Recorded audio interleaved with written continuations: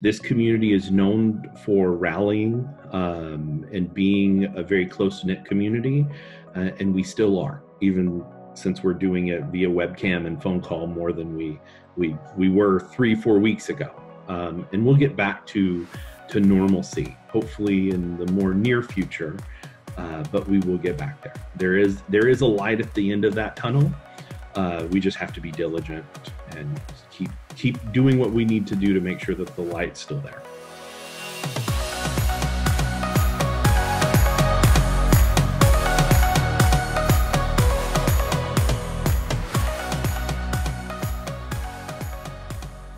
All right, now we've got CEO of the Bellingham Regional Chamber of Commerce, Guy Occhiogrosso.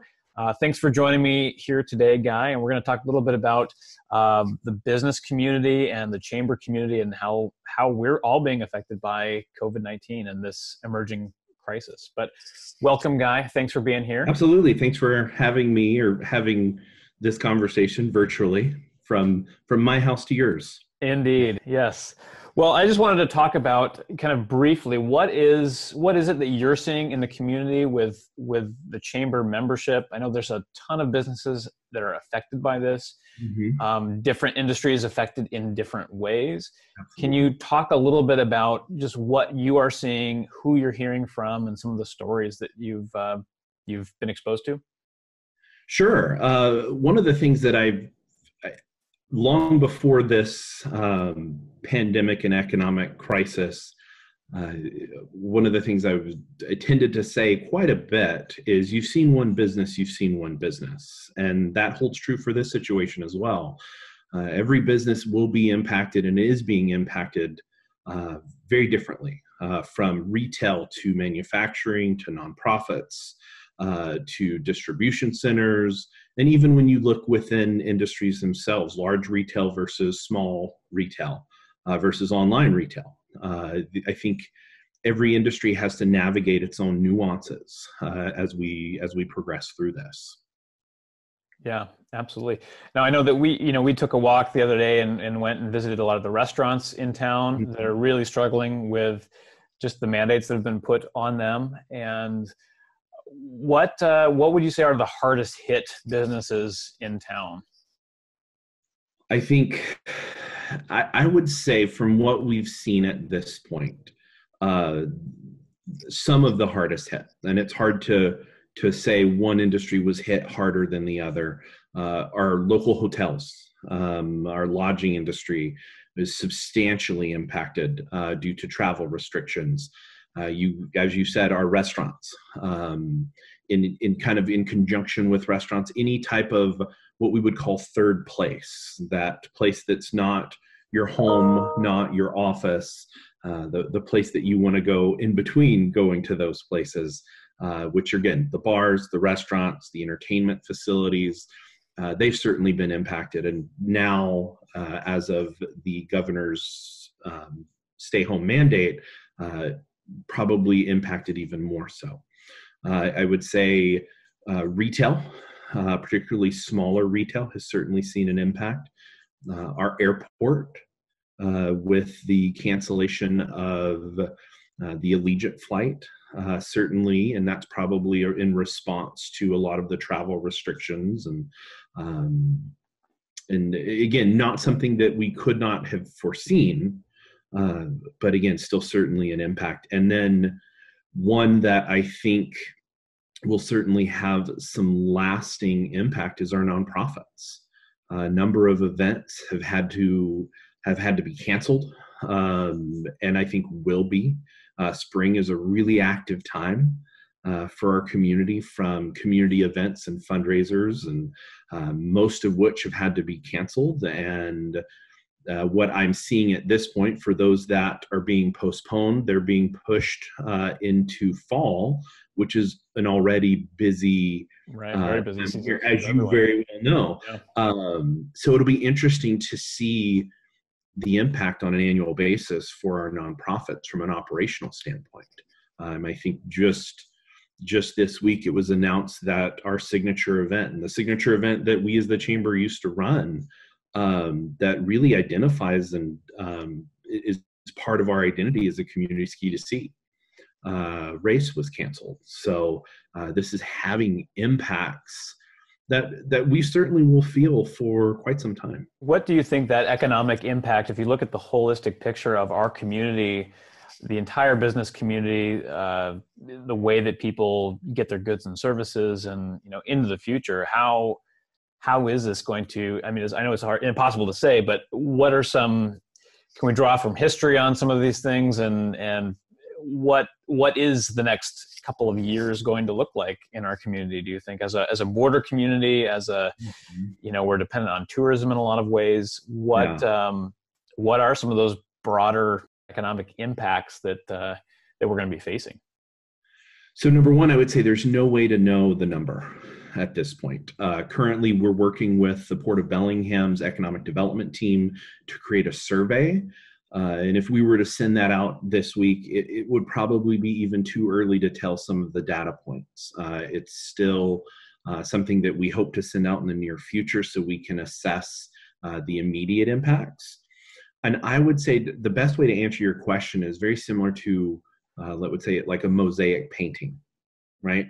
Every piece of this economy and every business is going to have a different timeline of returning. Because our supply chain domestically is still, and even I would say from the continent perspective, is still seems to be maintaining our truck levels crossing our border here in Whatcom County is still at the same level. Like, we're still maintaining that distribution center or that distribution system between the US and Canada. Which is good for some of the distribution aspects of our community. And you think that will probably relay to some of the large retail aspects. And when we think of cross-border commerce, we often think of retail. That's I think the more visible one. It's much more broad than that. You've got the travel and hospitality piece. Like I said, the airport is certainly impacted by the border. And then we also have a lot of what I would say employers locally that employ Canadian residents and vice versa, and a lot of Canadian-owned companies that are on this side. And so it'll too early to tell how that will impact or how that will be impacted. And then some of the other industries locally, let's say retail, small retail, that thing that identifies downtown Bellingham and Fairhaven and even Berkeley Village to a certain degree, that will also be interesting. One of the caveats, again, trying to see the positive, maybe searching really hard for the silver lining in this, is we have a lot of residents locally that are still employed. They're still being paid. When you look at the two largest employers in our community, one is Peace Health. They are overworked at the moment, at full capacity. Then you also look at Western, where we have a lot of faculty and staff that are still being paid. Now, how that will be impacted down the road because of state taxation and tax collections, we'll see. But in the near future, they're still drawing a paycheck. So the moment that these restrictions for restaurant and retail are lifted, you would assume there's a large number of our community members that are still being paid, that still have an income. So the hope is we will be able to turn on some of our smaller economies and smaller industries fairly quickly when this is resolved. But we have to put in the time right now to make sure that we're not overrunning our healthcare system, that we're taking care of our most vulnerable, and we're all doing our part. I mean, as I've said, it takes a community to make a community, and it takes all of us pushing, or in this case, staying put, to make sure that we as a community have the best outcome for everyone. Absolutely. Yeah. So for local businesses like myself, who's been impacted by this, what resources are available for people? I know the SBDC is out there. Yes. What are some other resources maybe that the Chamber is providing that we could point people to learn more, or to figure out what their options are, or to kind of start planning for rebuilding? At this point, if it's technical or operational, we are recommending everyone go to the SBDC. They are trained to engage in a business, particularly from, let's call it the financial statement perspective, and even to a certain degree operational. So we're asking, if you're searching for assistance and wondering what the best resources are, to go to the SBDC. I know last week they had a large volume of calls. And so we're asking people to be patient with them. And they're doing great work. As far as the chamber goes, the best thing that we can do at this point is just provide quality information that's vetted. And so when you go to bellingham.com, which we like to call as our front door to the community, we've set up a quick 4-button link for mostly the business community, but also our residents for more information, to say, here's the business resources that you need. Here's some special offers from chamber members, because again, there's still business being done. Yep. Here's the links to restaurants that are doing delivery and takeout. And a big piece of this is, here's the health response. Mm-hmm. We're not going to be able to fix or start business until the response from the health perspective, and let's say the public health perspective, has been resolved or substantially resolved. And it's important that we keep up to date with the health department and what the instructions are coming from the sheriff's office. And so they just have a brand new website that was launched this week, whatcomcovid.com. And again, you can find all of this information at bellingham.com. We've set it up fairly simply for people to engage, and we can update those information, those links as they come in. That's great.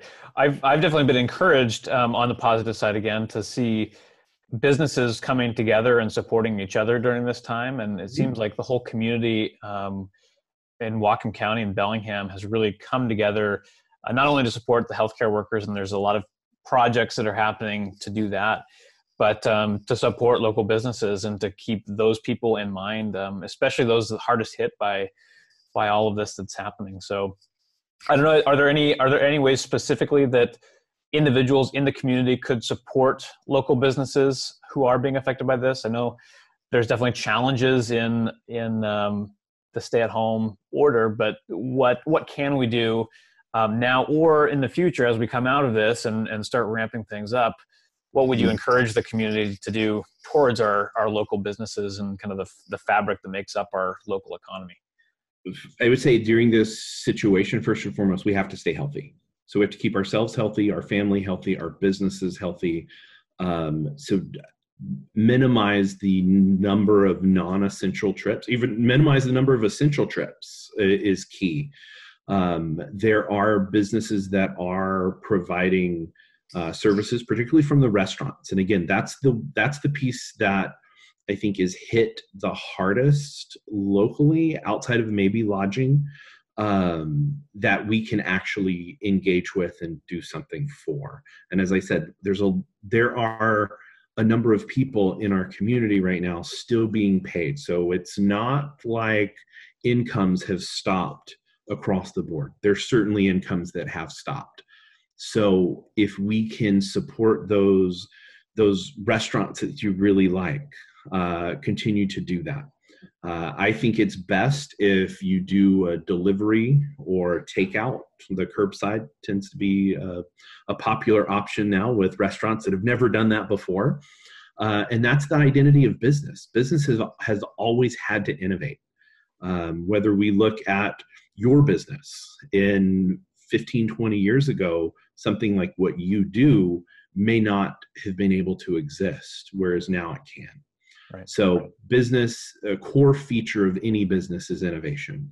And we're seeing that through curbside and some of those delivery options. We have some delivery services that are serving our community as well. And so use those. Gift cards are another option. We see a lot of businesses promoting that.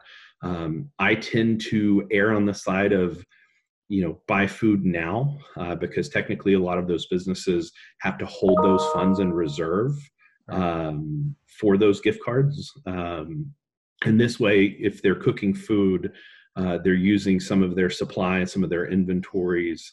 They're using more of their tools in maintaining operations. The situation is, of course, developing daily, it seems. Hopefully we're entering into a time of a little more stability, at least where there's some knowns that we can plan around until some of these restrictions start being lifted and all of that. But thank you for everything that you're doing in the business community, and yeah, keep at it. Yeah, we're all on the same team. Like kind of what you said is, this community is known for rallying and being a very close-knit community, and we still are, even since we're doing it via webcam and phone call more than we were 3-4 weeks ago. And we'll get back to normalcy, hopefully in the more near future, but we will get back there. There is a light at the end of that tunnel. We just have to be diligent and keep doing what we need to do to make sure that the light's still there. Yeah, absolutely. Well, Guy, thank you for letting me into your home this afternoon and for this chat. This is a new series on Bellingham Tonight, where you can find out more about local information, local people in the community doing great things during this response and this extraordinary time. If you like this content, subscribe to our YouTube channel, like this video, give us some suggestions of who you'd like to see on the program, and we'll see you next time.